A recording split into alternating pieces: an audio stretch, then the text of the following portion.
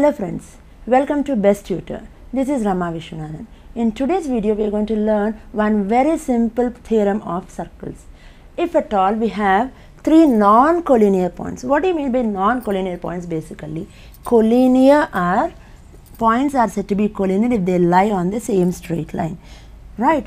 Anyway, two points are always collinear, isn't it? If we have 2 points, we can always draw one line which passes through these 2 points. I consider three non-collinear points. That means they are not on the same straight line. If we have three non-collinear points, the theorem states that one and only one circle can be drawn which passes through all these 3 points. I repeat the statement. One and only one circle passes through three non-collinear points. How are we going to prove it? Okay, let me consider A, B and C. These are three non-collinear points.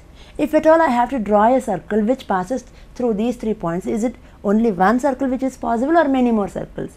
The theorem states that only one circle is possible. We have to prove it.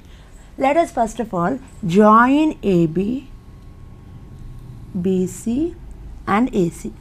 When there are three non-collinear points, always a triangle can be formed. I am going to draw a perpendicular bisector of AB.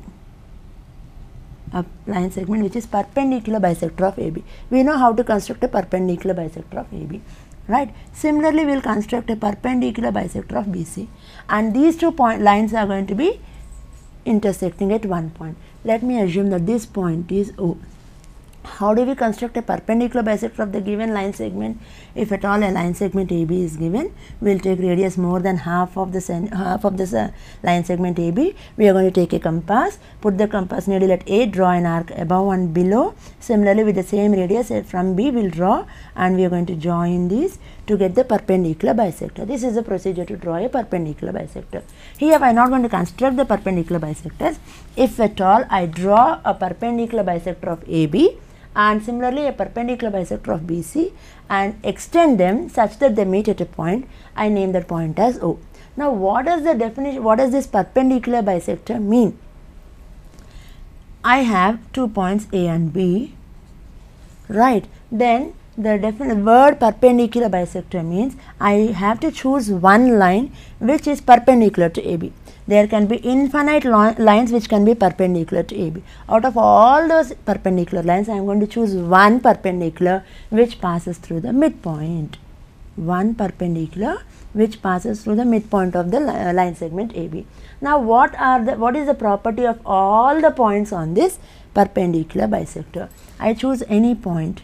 I join it to A as well as B, then this distance will be equal to this distance. That is the property. We will learn about this in the concept of locus in the later videos. So, that is the main property of all the points on the perpendicular bisector. Each and every point on the perpendicular bisector is equidistant from these two endpoints. So, every point on this perpendicular bisector of AB is equidistant from A and B, AB. Right. So, this point O in particular is equidistant from A and B. That means OA is equal to OB.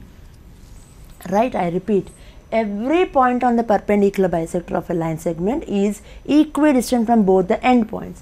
So, let me assume that this is PQ.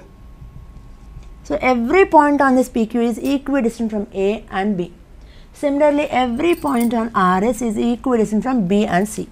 In particular, if we consider O is a point on PQ as well as RS. So, it should satisfy the condition of all the points on PQ as well as the points on RS. So, O is equidistant from A and B. Similarly, O is equidistant from B and C. Right. So, OA is equal to OB is equal to OC. So, if at all I draw a circle with OA as the radius, I draw a circle, then definitely that circle should pass through OB and OC, because OB is the radius and OC is also the radius of that particular circle, because OA is equal to OB is equal to OC.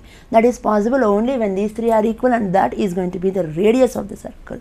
So, only one circle is possible which passes through all the 3 points which are non-collinear, right? One and only one circle is possible that passes through 3 non-collinear points. This is a very small very simple theorem, and this is a very simple proof also, right?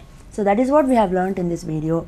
I quickly repeat what is the statement of the theorem. One and only one circle can pass through three non-collinear points. I have given you the definition of non-collinear points. That means those 3 points do not lie on the same straight line. When these points do not lie on the same straight line, I can draw 3 different line segments, AB, BC and AC. I drew a perpendicular bisector of AB. I drew a perpendicular bisector of BC, and every point on the perpendicular bisector is equidistant from A and B. So OE is equidistant from A and B. So OA is equal to OB. Similarly, O is the point on the perpendicular bisector of BC. So OE is equidistant from B and C. OB is equal to OC. So if at all I draw a circle with OA as a radius, then definitely that circle will pass through B and C, because OA is equal to OB is equal to OC, right? A point lies on a circle. A point lies, we have learnt when we have gone through the parts of the circle in the earlier videos. We have learnt what is exterior of the circle, interior of the circle, on the circle, right? If a point P is there, P lies outside the circle if OP is greater than the radius, right? Distance between O and the point P is greater than the radius, then the point lies outside the circle. If OP is equal to radius, then P lies on the circle. If OP is less than the radius, it lies inside the circle. Using this concept, OA is the radius of the circle. Here OC is also the radius, so C should be on the circle. OB is also the radius, so C should be on the circle, isn't it? So A, B, C are on the circle. Only one circle is possible through 3 non-collinear points. This is a very simple proof, right? In the coming videos, we are going to learn about many more properties of circle. Thank you.